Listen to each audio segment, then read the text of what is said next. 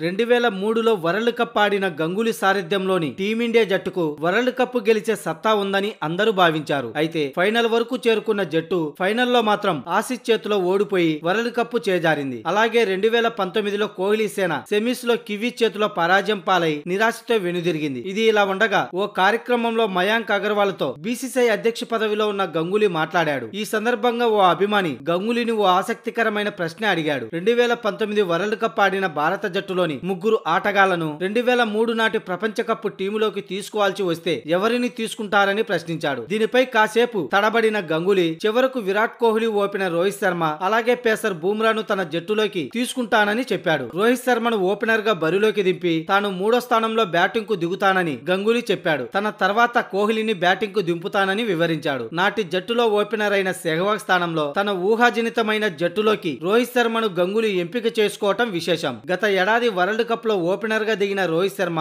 5 శతకాలతో రాణించాడని గుర్తు చేశాడు. ఈ వీడియోను చూసిన తర్వాత సెహ్వాగ్ తనకు ఫోన్ చేసి ఏమంటున్నావు నువ్వు అంటూ కోపడతాడేమోనని గంగూలీ చమత్కరించాడు. కాగా 4వ అవకాశం కూడా ఇస్తే ధోనీని తన జట్టులోకి తీసుకుంటానని గంగూలీ చెప్పాడు. రాహుల్ ద్రావిడ్ని వికెట్ కీపర్ గా కొనసాగిస్తానని 2003లో అతను బాగా కీపింగ్ చేశాడని గుర్తు చేశాడు. 4వ అవకాశం లేకపోతే ద్రావిడ్నే ఎంపిక చేసుకుంటానని గంగూలీ చెప్పాడు.